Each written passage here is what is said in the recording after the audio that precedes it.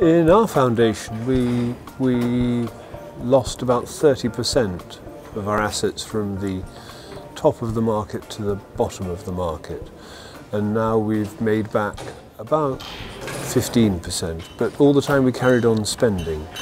So in the grand scheme of things, it could have been much, much worse. The thing that was most important to us was that the trustees held their nerve, they didn't change their policies, and they kept spending as they should have done.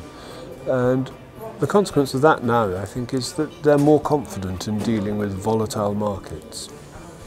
The implications of the crisis for our investment policies were basically that things played out much as we expected them to play out.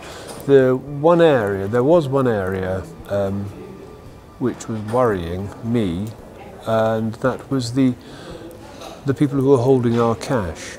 And whereas we'd always chosen the safest of safe banks, the safest of safe banks turned out to be things like the Royal Bank of Scotland. So the lesson we learnt from that was trust the government. So we now hold the money in UK government stock instead.